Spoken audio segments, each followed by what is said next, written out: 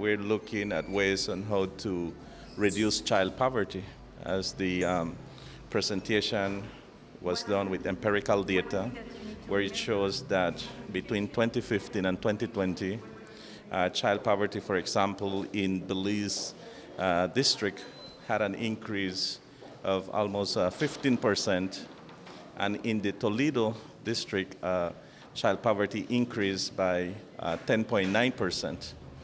This by itself speaks very poorly of where we are, no?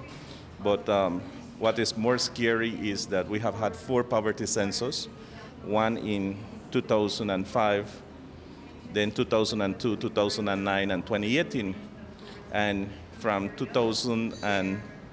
1995 to 2002, there has been an increase in poverty. 2002 to 2009, an increase in poverty.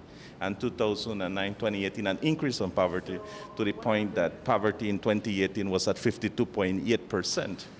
It's unacceptable, where more than half of our population is living below the poverty line.